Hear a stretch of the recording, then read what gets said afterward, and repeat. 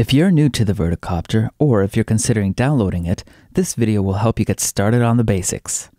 The Verticopter is a new convertiplane by Garo Aircraft that uses a coaxial tilt prop mechanism at the plane's center of gravity to accomplish short or vertical takeoff and landing. While still being in its concept phase, the Verticopter has already passed some exciting milestones towards its full-scale development, both in the virtual world as well as in the radio control prototyping phase. The virtual planes are made available to the public for a small fee so that anyone interested in this technology may get a feel for this plane and have hands-on experience piloting it. To download the plane, please visit the verticopter.com website and click on Fly It Today. To fly this plane, you'll need to download the X-Plane Flight Simulator demo from xplane.com.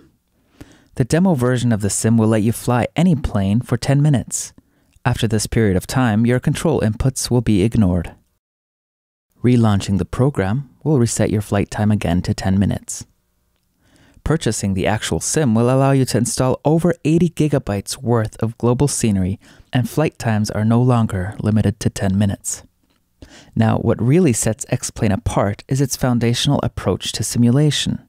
It employs blade element theory to realistically calculate and predict any given shape's aerodynamic property. Blade element theory will slice up the plane into many discrete pieces, and their interaction with the air is calculated many times per second. In other words, the shape you enter for a plane will dictate its flight characteristics. X-Plane has been used in the development of several concept planes, including the Verticopter, the Terrafugia, and Cirrus's new single-engine Vision Jet. The simulator has also proven invaluable in the prediction of the Verticopter's 1:6 scale radio control prototype, which was test flown at the NASA Ames runway by NASA's chief UAV test pilot, while the cameras of Canada's Discovery Channel were rolling. While it was evident from simulator test flights that the prototype seemed to have a nose-up tendency, the actual RC prototype displayed the exact same tendencies. The fixes made to the simulator model were later carried over to the radio control model, correcting these tendencies. Also, X-Plane was used to find the best possible pitch gyro constants before punching them into the radio-controlled prototype. With the release of the Verticopter version 1.4, 5 scale sizes have been updated to its latest specifications, integrating lessons gleaned from the RC prototype and going through hundreds of hours of rigorous testing by numerous aviation industry professionals. The virtual Verticopter can be flown in its 1:10 scale variant of a mini RC, a 1:5 scale hobby-sized RC, a half-scale drone or unmanned aerial vehicle, a full-scale 2-seater, and a double-scale 7-seater. Each of these planes displays realistic flight qualities for their size, weight, and power.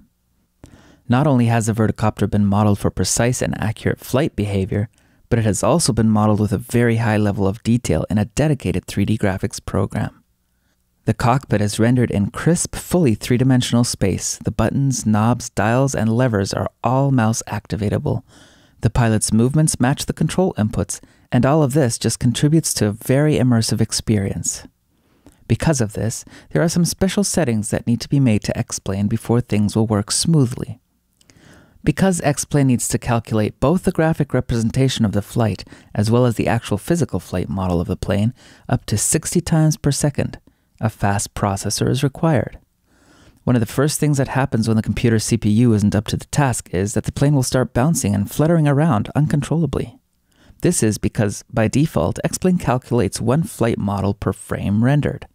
At lower frame rates, the time gap between flight model calculations becomes too large, and the compensations the computer makes to adjust the plane's attitude become overcompensations, which leads to the fluttering and bouncing around, especially if the airplane that's loaded up is very detailed and has a low mass.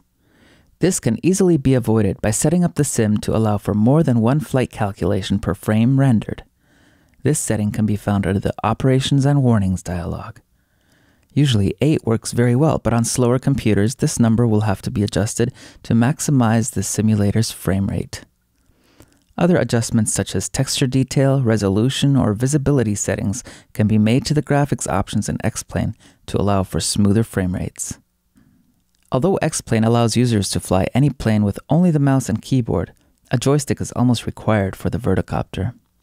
X-Plane can map any keyboard key or joystick button or slider to any function, and it is highly recommended you spend some time doing that prior to your first flight. The prop's tilt angle is not assigned to any key by default. Although it is activatable with a mouse, it's much easier to have a key, button, or slider assigned to this function.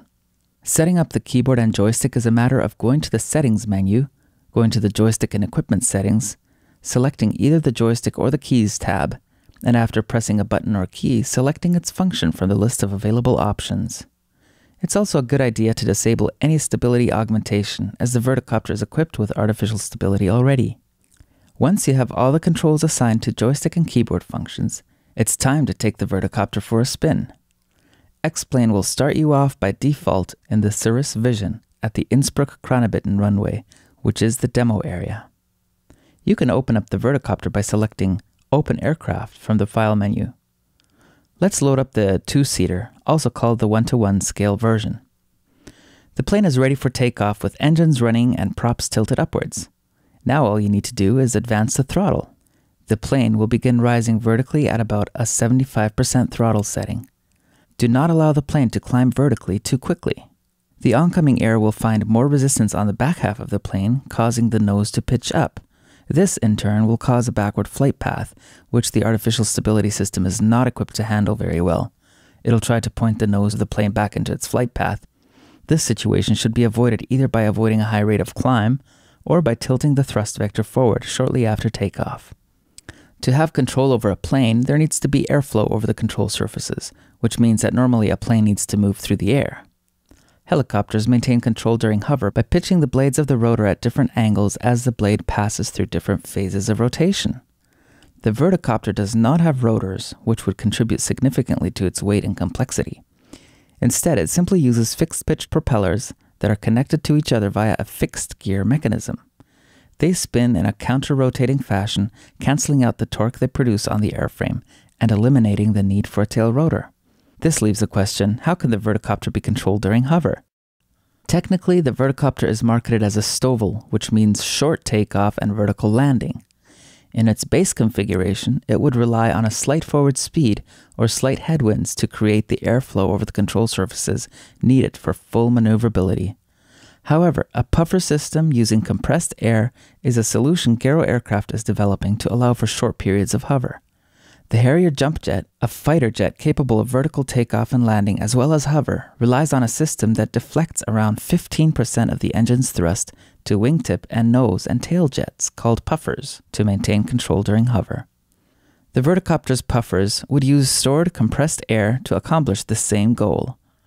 Air would be compressed by the engines prior to their use by the puffers, and this would allow for a limited time of controlled hover without sacrificing the engine's power during hover.